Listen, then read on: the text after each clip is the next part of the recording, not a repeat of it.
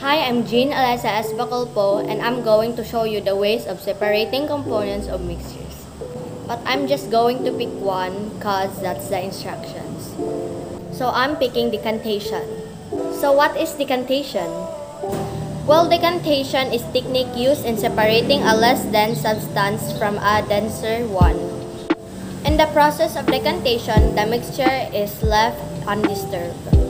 When components are separated, the less dense substance could be removed by scooping using a spoon, or it can be removed by slowly pouring of the dense substance.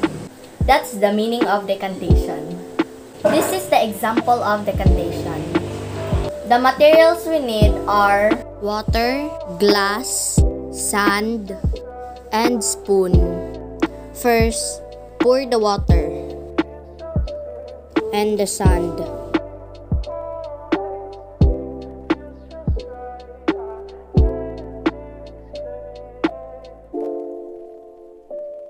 And then stir it well. Wait for 10 minutes. A few inches later. After waiting for 10 minutes, this is the final outcome. But to complete the experiment, let's separate the water and put it to another clear glass.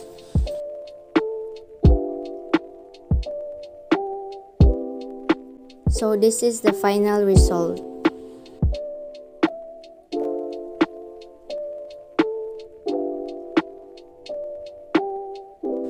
Thank you for watching and hope you like it. Bye!